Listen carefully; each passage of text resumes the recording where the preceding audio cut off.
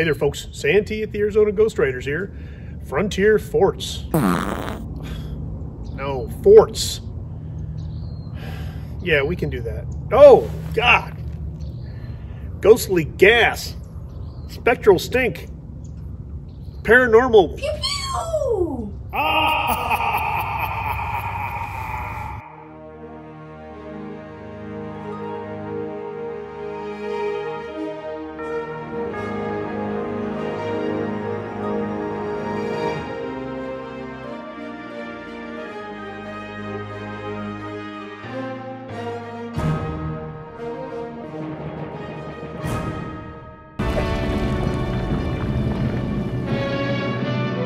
This is an exceptional topic because forts were very prevalent on the frontier. They were not only havens of safety, but also way stations where you could resupply during your journey. A good example of this is Fort Clatsop, that was built in Oregon during the Lewis and Clark expedition in 1805. The team used this as their winter encampment while they collected supplies and prepared maps and journals. It didn't withstand the test of time, but today there is a replica you can visit. As more expeditions out west took place, trails were blazed and more forts were built. Many were also considered trading posts, with tribal members and soldiers conducting business. Some of these were famous in their day, like Fort Kearny and Bent's Fort. After the Battle of Little Bighorn, the Army erected Fort Custer and Fort Keogh, clearly named to honor those fallen officers. Some of the buildings one would find in a fort are barracks, hospitals, stables, officers' quarters, parade ground, and a Starbucks. Okay, maybe that last one isn't true. Oh, this is just stupid. Hollywood, in an effort to entertain us, led us to believe these forts were besieged frequently by warring tribes.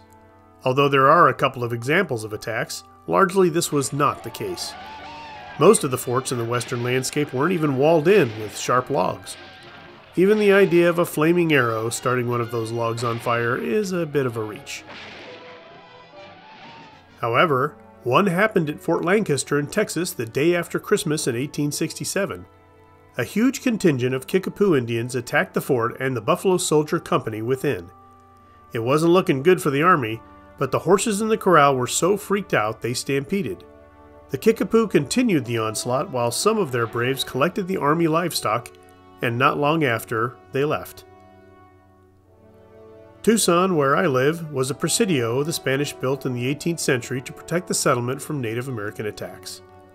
After the Gadsden Purchase, the adobe bricks making up the walls were essentially repurposed for other buildings that made up Tucson.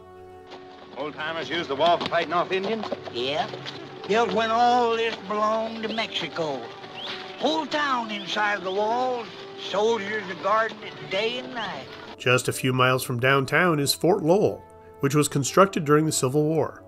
Eventually it became a necessary installation during the Apache Wars.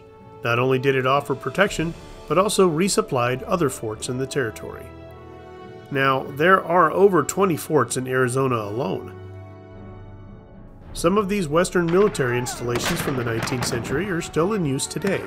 Fort Huachuca, not far from Tombstone, is an army base. Fort Sill, Oklahoma, which is where the famous Geronimo was imprisoned, is also still a military post. It's interesting to point out that many of these historic garrisons of the frontier have been restored or replicated so that we all may visit them and learn about that aspect of frontier life. In fact, fellow YouTuber Duke Frazier, who you've seen on this channel, worked as a historian at Bent's Fort and Fort Laramie. Both of those historic sites educate guests with living history and demonstrations. Interestingly, Fort Laramie in Wyoming was the largest fort on the northern plains. It was also the capital of the fur trade empire and a primary way station on the Oregon, California, and Mormon trails. I don't mean that whole big group there, I mean a single strand of beads is what they get for one buffalo robe. Beads are pretty high priced out here, especially blue and white. And if you look at a lot of the Plains Indian beadwork, especially the Cheyenne, blue and white is almost exclusive. After the Transcontinental Railroad was completed, Laramie's use was becoming obsolete, and by 1890 was decommissioned.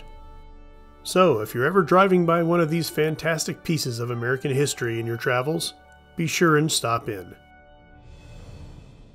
Well, folks, that's it for another episode. Thanks for watching. As always, please like, share, and subscribe, and we'll see you on down the trail.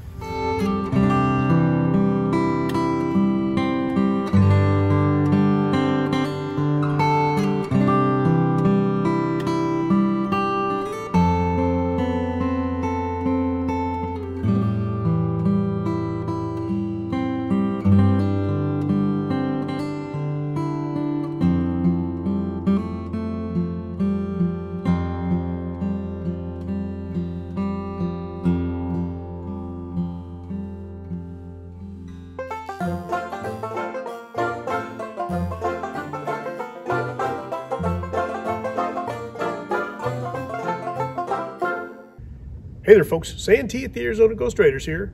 Frontier Forts.